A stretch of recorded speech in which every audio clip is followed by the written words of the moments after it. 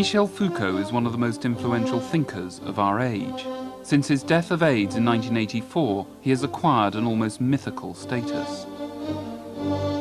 For my money, Foucault is easily the most important intellectual in post-war Europe.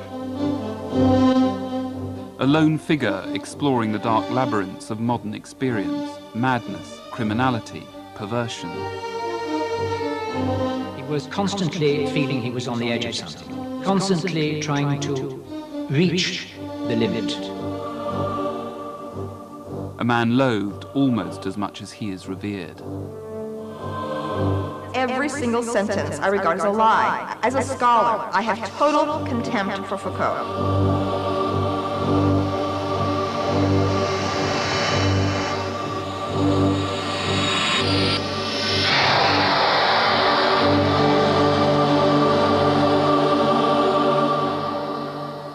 Along with Roland Barthes and Jacques Derrida, Michel Foucault is usually linked with a post-war generation of French thinkers whose ideas about language helped shape our understanding of the postmodern world. Le comportement criminel, le comportement de délinquance, la transgression des lois sont des comportements en eux-mêmes trop complexes, dont on connaît trop mal les déterminations. Foucault, however, was unique. He went beyond language to examine the nature of society itself, the nature of man. He was interested in what lay beyond what we accept as normal and natural, and the way transgression and deviancy can take us there. Furthermore, as no fewer than 3 biographies published in English this year have revealed, Foucault's interest in such themes was more than merely academic. One book in particular has aroused controversy for dwelling on how Foucault himself transgressed, how his life became a deeply personal quest into a world beyond good and evil. Foucault was preoccupied with exploring states that were beyond normal everyday experience. Drugs was one such realm of experience. Certain forms of eroticism would create unusual sensations, and that it was important for him as a way of reconfiguring and reimagining the world and his place in the world. Eroticism, drugs, the realm beyond normal experience, these are unusual themes for a modern philosopher. In the first few decades of this century, academic philosophy more or less abandoned trying to tackle issues that dealt with life and how it should be lived, preferring instead to concentrate on the more analytical business of linguistics and logic.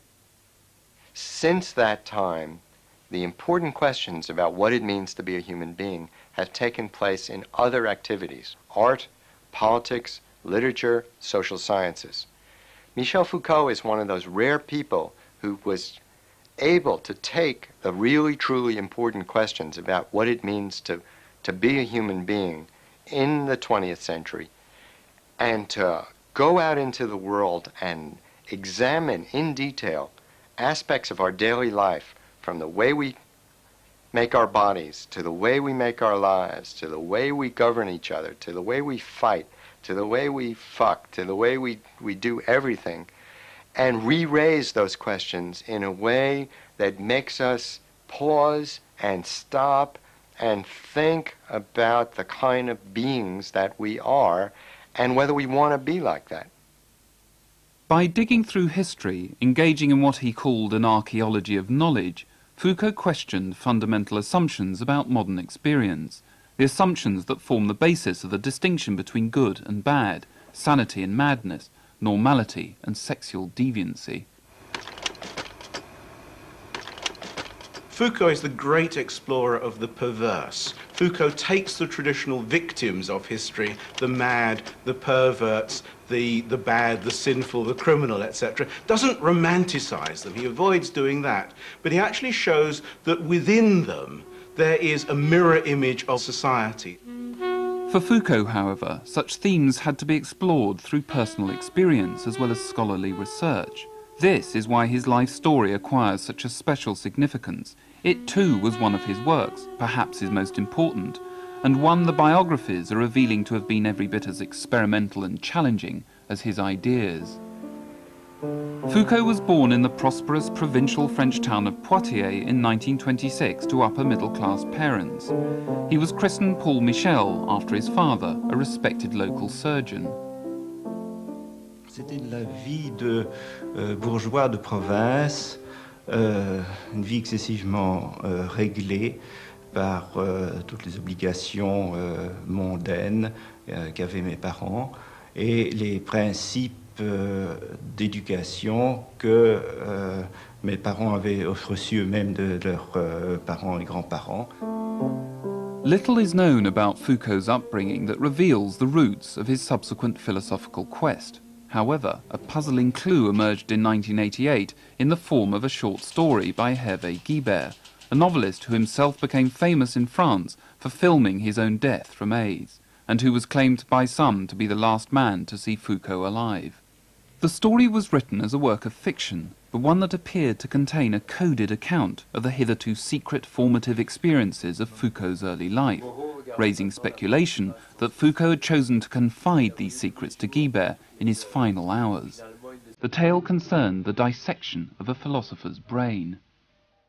Digging a little, one found vast stores, reserves of secrets, memories of childhood, novel theories. The memories of childhood had been buried more deeply than anything else in order not to come up against the idiocy of interpretations, or the dubious craftsmanship of the large, deceptively luminous veil that would drape the work. In the sanctuary of his vessels lurked 2 or 3 images, like terrible dioramas. One of the images was of a young boy forced by his surgeon father to witness an amputation in order to prove his virility, an ordeal that Foucault may well have experienced, though there's no independent confirmation that he did. Another image relates to an episode that, if true, might shed light on Foucault's adult preoccupation with confinement and crime. It tells of the boy's excitement at walking past a local courtyard, famous as the location of the woman known as the sequestered of Poitiers. What makes this story convincing is that there really had been such a woman, discovered in 1901, locked by her upper-class family in a windowless room, with scarcely enough food to survive, living in excrement and covered with lice. Surveying the room, officials discovered an inscription scrawled on the walls. To create beauty, not out of love or liberty, but solitude forever, you must live and die in a dungeon. I came across Guibert's short story at the very end of writing my book, and the feeling I had as I read the short story was a shock of recognition. And in my bones, I thought, this is true. But of course, there was no way to say this is true, and in a certain sense, I had to distrust the response because the stories were too perfect. And I set about trying to establish the possible veracity of these stories. And all of the stories that Guibert tells are plausible, and there's a way in which I think they probably are true. But what's most wonderful about them in the Guibert story is that they're rendered in the form of a fiction that makes them not directly available to be plugged into an easy biography, an easy kind of pseudo-Freudian reduction of a life. And that seemed like a wonderful gesture by Guibert as a writer to his dead friend. By teasing biographers with these enticing glimpses of Foucault's tortured upbringing, Guibert pointed up the problem of trying to understand Foucault's life without at the same time undermining his work. Foucault's writings radically undermine common-sense ideas about human nature and morality that biographies inevitably rely on to make sense of their subjects. Nevertheless, the fact remains that it's a life that lends itself to biographical interpretation. When, for example, in 1946, Foucault joined the elite École Normale Supérieure in Paris, he began to behave in a way that cries out for psychological explanation. During this period, the man who was to become one of the world's foremost critics of Western attitudes to madness and sexuality seemed to suffer severe mental stress, which doctors diagnosed as being caused by his emerging homosexuality. He was reported to have made several attempts at suicide and self-mutilation, most elaborately when he slashed his chest in one of the corridors of the École Normale and was found sprawled on the floor by a teacher.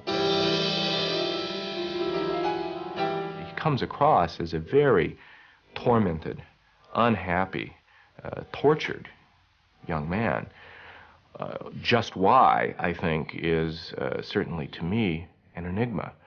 But the episodes of self-mutilation, the suicide attempts, the episodes of what seems to have been some form of madness that lead to his hospitalization, briefly, all conjoined with preoccupation, which was striking to his classmates, with the Marquis de Sade very early on, or decorating his room with Goya etchings of the tortured of war. It's an unusual and somewhat unsettling and disquieting package. Whether prompted by these experiences or not, Foucault became increasingly interested in psychiatry and madness, a move that fitted in well with a post-war generation struggling to free itself of the dominant influence of political intellectuals like Sartre and de Beauvoir. Well, it meant for them to discover something that was not less critical of modern democratic bourgeois society, but on the contrary, to find philosophical sources that were more radical, more critical, and also to search out thinkers that were more psychological and, I might say, spiritual. That's why the experience of the surrealists was so important for this group of thinkers. In 1947, a key event took place that many regard as symbolizing the moment of the new generation's intellectual birth. Tonight, friends, we shall embark on a unique theatrical experiment.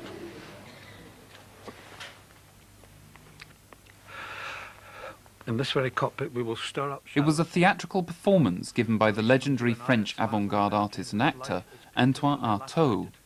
Fresh out of psychiatric hospital, Artaud attempted to enact what he called a theatre of cruelty, a performance that would lay bare on the open stage his inner torments. But deep in our interior.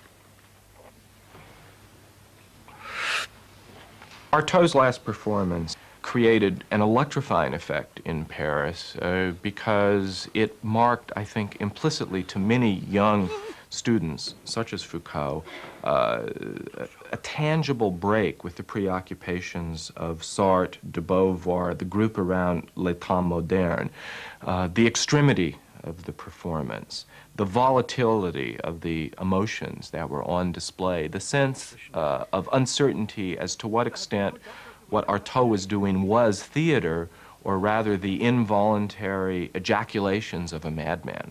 There's nothing like an insane asylum to tenderly incubate death. Oh, Didi. Oh, Dada. Oh, Deus ora. There rises again the old warrior of the insurgent cruelty, the unspeakable cruelty of living and having no being that can justify you. War will replace the father, mother. The question of when is a person mad and the uncertainty of how you draw the line, particularly when that person is a public figure in the midst of a creative act, is very suggestive for Foucault. It was this problem of identifying the dividing line between madness and sanity that was to become the preoccupying theme of Foucault's first great work, his doctoral thesis that was published under the title Madness and Civilization. It was a truly startling debut, announcing a major new talent with its use of strange, evocative imagery. À la fin du Moyen Âge, la lèpre disparaît du monde occidental. At the end of the Middle Ages, leprosy disappeared from the Western world. In the margins of the community, at the gates of cities, there stretched wastelands which sickness had ceased to haunt, but had left sterile and long uninhabitable. For centuries, these reaches would belong to the non-human. They would wait, soliciting with strange incantations a new incarnation of disease, another grimace of terror, renewed rites of purification and exclusion. Something new appears in the imaginary landscape of the Renaissance. Soon it will occupy a privileged place there. The ship of fools, a strange drunken boat that glides along the calm rivers of the Rhineland and the Flemish canals.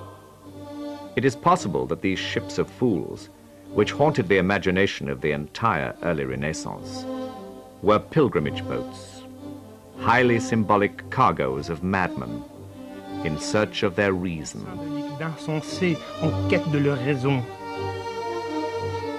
The Ship of Fools is a very powerful image in Foucault because it brings out his notion of an ambivalence in the figure of the mad person. We're not here dealing with somebody who is psychiatrically ill in the modern sense. We are dealing with a cultural figure who is both good and bad, who is creative but also fearsome. On the Ship of Fools, it's a bit like an excursion. It's a journey down the river of life. It is part and parcel of everybody's experience.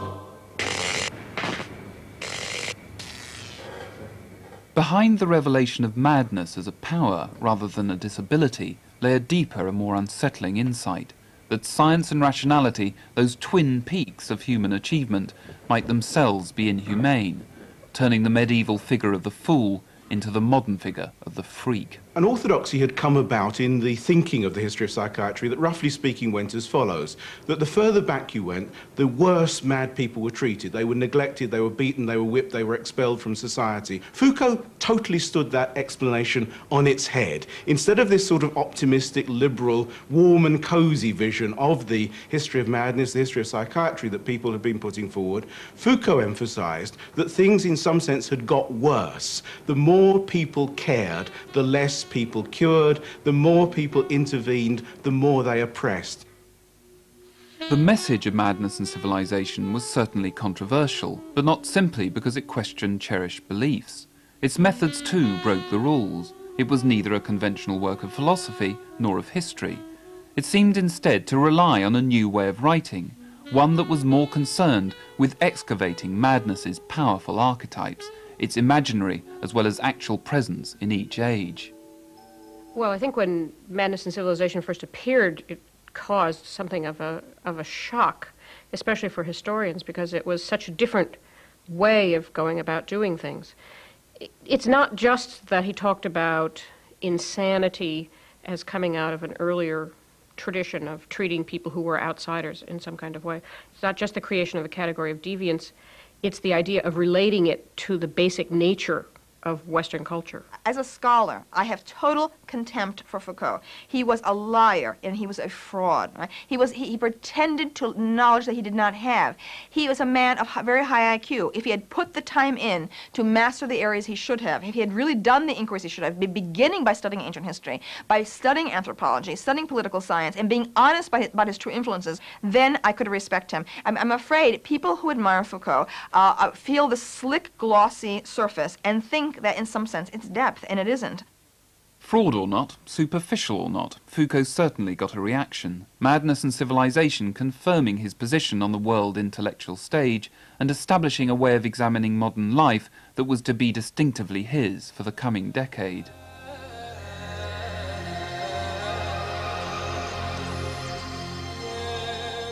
Foucault greeted his newfound status in a typically nonconformist fashion by trying to escape it. In the mid-1960s, he embarked on a new academic career in Tunisia. May 68, the month of Paris's eruption into political chaos, found him teaching philosophy at the University of Tunis. He listened to the Night of the Barricades over the phone, a friend in France holding the handset to a radio so he could hear for himself the revolutionary uproar. Foucault returned to France in late 1968 to find a highly charged political environment, one in which his unorthodox views were eagerly sought. He supported political militancy. He backed a prisoners' rights organisation which mobilised a number of prison protests, and he regularly taunted France's most cherished institutions. Alors au fond, quand le juge demande à l'accusé de se reconnaître coupable, d'accepter sa faute, littéralement de s'humilier devant lui, au fond, le juge, on a l'impression qu'il veut effectivement piétiner l'accusé. Moi je dirais, c'est tout le contraire, il lui demande un formidable service. Il demande à l'accusé de lui dire au fond ceci, eh bien oui, monsieur le juge, ce n'est pas tellement vous qui jugez, c'est la société tout entière, c'est cette société à laquelle j'appartiens, Et par conséquent, si je réclame ma peine, c'est donc moi qui me punis moi-même, et ce n'est pas vous. Je vous innocente, vous, juge. In 1970, Foucault became professor of the history of systems of thought here at the Collège de France, a very grand title for a position at a very grand institution, a place where France's finest were given the time and resources they needed to develop their ideas. It was here at the very summit of French life that Foucault started probing even further into its depths, into the underworld of crime and punishment. In 1975, Foucault published Discipline and Punish, which began with an 18th century description of the torture and execution of Damiens for his attempted murder of Louis XV. Le bourreau prit les pinces d'acier. The executioner took the steel pincers and pulled first at the calf of the right leg, then at the thigh, and then at the breasts. Then the ropes that were to be harnessed to the horses were attached with cords to the patient's body. The horses tugged hard. After 2 or 3 attempts, the executioner drew out a knife from his pocket and cut the body.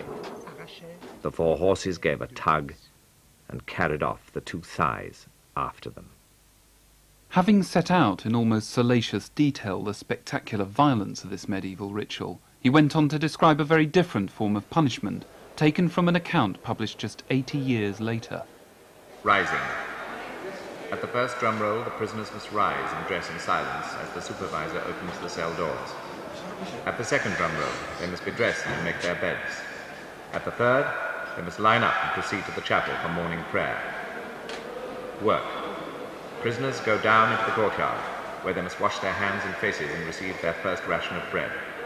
Immediately afterwards, they form into work teams and go off to work. In a sense, all of Discipline and Punish is in the first 10 pages. The stark contrast between the hideous, botched torture of the would-be regicide, Damiens, on the one hand, and on the other hand, the numbing prison yard routine. These 2 images govern the whole architecture of the book. And it seems to me they work on 2 different levels. On the one hand, the numbing mechanical routine becomes a metaphor for our society. And the book is a critique of this society. And by the same token, the death by torture implicitly is being put forward as a kind of calibrated ritual, not necessarily an act of blind savagery that we should say was horrible and we're glad to be done with it. End of discussion. Foucault was by no means endorsing the use of torture as a form of punishment, but he refused to dismiss it. Instead, he sought to explain it, to see how such spectacles of agonizing retribution acknowledged the desire for vengeance that the prison system conceals. By understanding this, Foucault is suggesting, we might better understand the violence in ourselves, the violence that finds such forceful expression in popular culture. In the battlefield of life. I was willing to mind my own business, but you couldn't leave it alone, could you? The violence that seems constantly to unsettle any sense of stable morality. Foucault thus challenges us to examine the assumptions that underlie such morality, to go beyond good and evil. One can't be squeamish in thinking about Foucault and violence, thinking about popular justice, thinking about revenge. Yeah, well, hey, I'm really sorry. Yeah. Well, hey, I'm really sorry, too. To say goodbye to morality must mean to say goodbye to being revolted at experiences like this, and to think about what they might or might not reveal about what it means to be human. Might reveal about parts of ourselves, our souls, or our bodies that have been covered over. As well as refusing to condemn torture, Foucault also refused to endorse the prison system. It also had a symbolic role that reflected the inner workings of society. The rationalist principles that produced the prison had also produced what Foucault called panopticism, the state as the all-seeing eye, modelled on the panoptical prison design first proposed by the British reformer Jeremy Bentham. On the periphery, an annular building. In the centre, a tower. It then suffices to place a supervisor in the central tower and a madman, a patient, a condemned man, a worker, or a schoolboy. in each cell. So many cages, so many little theatres, in which each actor is alone, perfectly individualized and constantly visible. Full light and the gaze of a supervisor capture better than darkness, which was ultimately a protection. Visibility is a trap. Prisons are something that, by and large, most of us don't have anything to do with. And he made them visible by showing us how the very architectural construction of the space in the prison serves a whole range of other functions, and why it is that separate cells, long hallways, central courtyards, exercise arenas suddenly then are not neutral, and then when we then go to the high schools that we were all raised in, we suddenly see a range of the same kind of spatial arrangements and begins to raise questions about why is it that classrooms are arranged in the way they are? Why is it that there are doors on the toilets?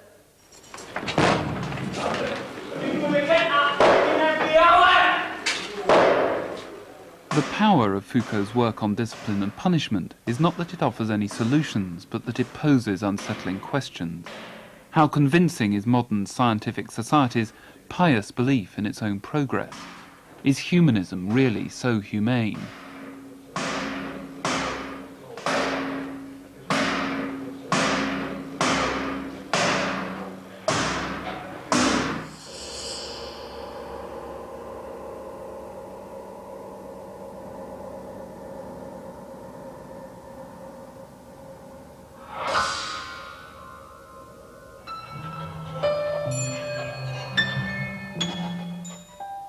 In the spring of 1975, Foucault visited America.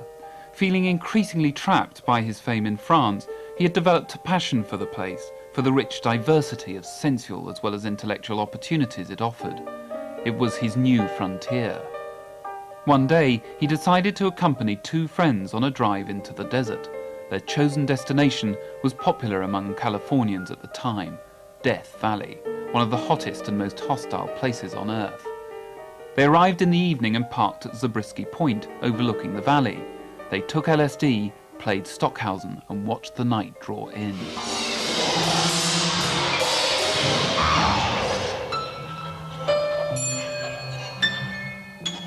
For at least one biographer, this moment symbolizes a turning point in Foucault's life, the point at which his interest turned from a critique of society towards more contemplative philosophical themes, the meaning of life, the self, and death.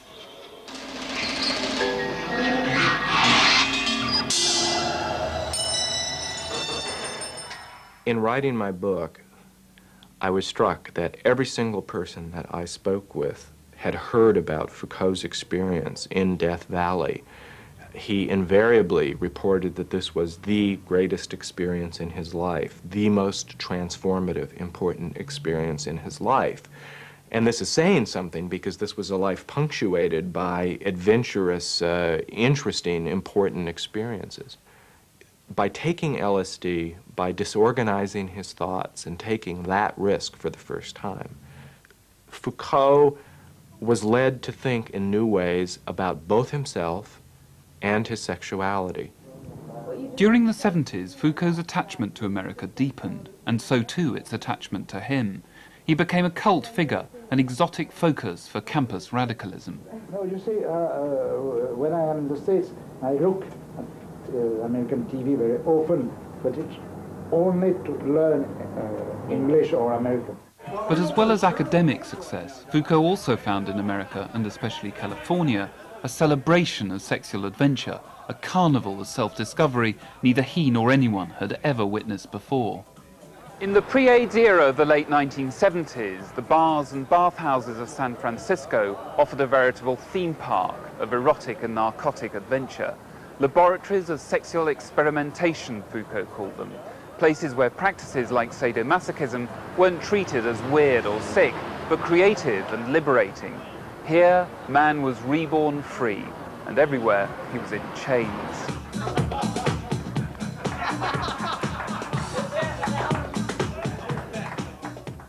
What he found in San Francisco with respect to sexuality, I think, is nicely captured in a phrase that he often used to joke about.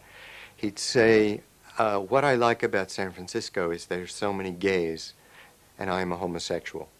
And what that meant, I think, was that he saw an entire culture and an entire way of life, a public way of life that had been constructed in San Francisco, among other places, but particularly here, which was so different than he knew and had known in France or in Tunisia, around largely the same sexual acts. But the whole way of life of gay culture was something which he had never seen before, and which he was simultaneously very enthralled with and very amused by. Although Foucault became a figurehead of the gay liberation movement, he never joined it, for the same reason that he rejected the Christianity of his childhood, that he never became a Marxist, an existentialist, or a Freudian. For him, all such movements are the problem, not the solution to finding a philosophy of life. They all promote themselves as universal when history, he felt, shows them not to be. As he aimed to demonstrate in what turned out to be his last works on the history of sexuality, there are no universals. There isn't even a true inner self, a transcendental being that holds the secret of life or morality. It was this insight that seemed to draw him to the frivolity and excess of Californian counterculture. Through the very profusion of philosophies, he was freed from the control of any one of them. By offering such a rich diversity of experiences, an absence of limits and restraints, it provided unique conditions not for the discovery of a true self so much as the invention of one. The notion of invention is absolutely crucial to Foucault's work, and giving up this idea that you have to discover a self that is sort of waiting for you, the real, the authentic, the deep self. There's nothing of that sort to discover. But you have to invent yourself. The whole ethics of Foucault, both in his work and in his life, and in his work about how to lead a life, which is the synthesis of the two, is about how to detach myself from myself, how to transform myself. He wanted to discover what he called an aesthetics of existence, a way of looking at life that doesn't rely on scientific categories or philosophical commandments set in stone. For him, life should be treated more as a work of art, something that can have many meanings and that can be judged in its own terms. What he is asking in those last works is what are the conditions by which a person can become the artist of his or her own life? What are the conditions which allow one to grow according to one's own sense of what one wants to become? Those last works are very much about becoming. They're not about revealing the truth of morality. On the contrary, they question the idea that there is a truth of morality. He's not interested in morality. Morality for him is a series of external rules which oppress people. The controversial claim is that in the last years of his life, Foucault's personal quest for self-invention, for the raw material for this artistry of life, reached a new intensity, embracing sadomasochistic experiences, ascetic experiences, narcotic experiences, even, Foucault himself suggested with his usual inscrutability, near-death experiences.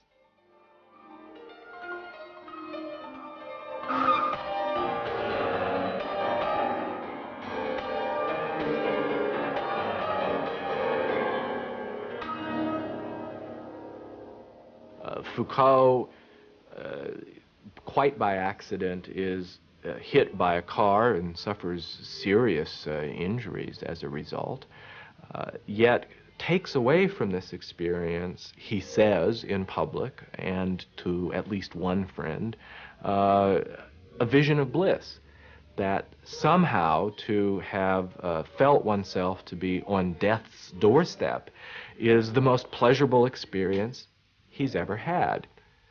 And in the public interview, when he makes this comment, as always with Foucault, you never know whether he's being ironic or serious. It's a thin line, and I tend to think he's usually smiling, and through the Cheshire Cat's grin is something that's of the essence biographically.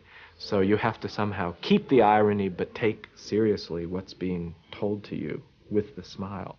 On the 2nd of June 1984, Foucault collapsed in his Paris apartment. The cause was nothing to do with the injuries sustained by the car accident, which had happened several years earlier. It was the onset of AIDS. He was immediately taken to Salpêtrière Hospital, the place where he had first embarked on his studies of madness. He died there on the 25th of June, aged 57. Et puis ce matin à Paris, dernier hommage au philosophe Michel Foucault. The announcement made the national news, and at his funeral he was acclaimed one of the century's great philosophers. However, in a decision that was to add the same twist of controversy to his death that had attended so much of his life, the cause of his illness was kept secret, the hospital announcing that he had died of a brain infection. His brother, a doctor, knew the true cause, though decided to keep it to himself. C'était une impression assez épouvantable, parce que quand il se plaignait justement de ces petits malaises plusieurs mois auparavant, j'avais dit, j'espère que ce n'est pas le sien. Je ne tenais pas à ce que ma mère le sache. Pour le reste, je m'en moquais un petit peu de ce que les gens pouvaient en penser. Eventually, the true cause of Foucault's death became public knowledge, but even as it did so, the scent of scandal remained. There were wild rumours that he had actually sought to contract the disease in some sort of final suicidal gesture, and Hervé Guibert, the writer whose stories about amputation and confinement had been taken as readings of Foucault's early life, once more intervened.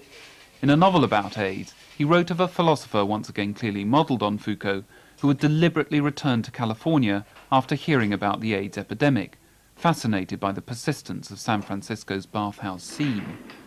The truth of Guibert's typically lurid tale remains unknown, but then, like so many of Foucault's own stories, perhaps its literal truth is irrelevant. Perhaps, like the story of the Ship of Fools or the torture of Damien, it acts as a highly suggestive and discomforting image that sheds light on a testing issue.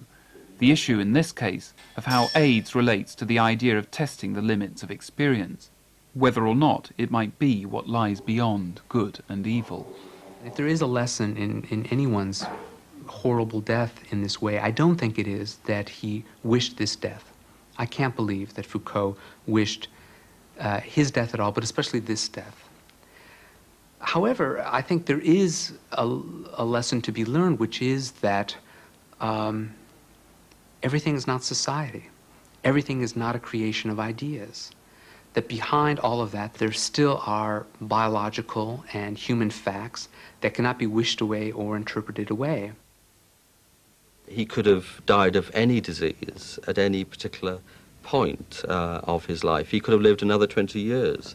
The fact that he died of an epidemic that was gaining a grip on the Western world at this time, I think is irrelevant to the meaning of his thought and the relevance of his thought in telling us something about the relationship between life and death.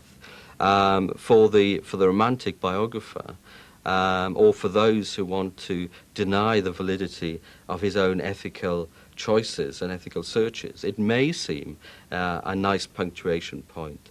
To those of us concerned with the validity of his search, of his journey, of his intellectual preoccupations, it's like an accident on a difficult journey. The wider issue is whether Foucault's death, or his experiences of sadomasochism, or his suicide attempts, or his homosexuality, or his upbringing, can be used to explain his work. In the process of making such links, some fear that biographers use the very mechanisms of labelling, categorizing, and pigeonholing that Foucault's entire work sought to challenge, that what biography provides is a construction rather than a reconstruction of the life. Well, it's making sense of him in the context of a particular project. And the particular project is a project of reaffirming our normal conventions of what is good and right, what is normal, what the best way to live is, and seeing Foucault as someone who, well, as a kind of outlaw who wandered back and forth across the boundaries of what we think of as normal or rational, who was a kind of mad genius, but whose genius, by being mad, simply confirms us in the pieties and complacencies of traditional morality. Les philosophes ont très longtemps échappé à la biographie. Et il y a des romanciers qui ont voulu connaître le destin des philosophes. Flaubert. Flaubert a voulu s'effacer pour ne laisser parler que son œuvre. Eh bien malheureusement, la tentative de Flaubert a échoué, et au lieu que ce soit les romanciers qui soient traités comme les philosophes, ce sont les philosophes qui sont traités comme les romanciers, et les romanciers qui sont traités comme les acteurs de cinéma. Tout le monde aujourd'hui a droit à sa biographie. Tout le monde aujourd'hui a droit à l'indiscrétion, au commérage. Et l'œuvre, et au lieu que ce soit l'homme qui disparaisse derrière l'œuvre, c'est l'œuvre qui est dissoute dans le misérable petit tas de secrets. One of Foucault's most important contributions was to question the whole notion of man with a capital M, of some universal moral mannequin upon which we must all aim to be modelled. This man, he wrote, was himself an invention and would one day die. He will, Foucault memorably predicted, be erased like a face drawn in sand at the edge of the sea. Whatever kind of man Foucault may have been, and whatever fate he himself met, it seems likely that his startling ideas will prove more enduring.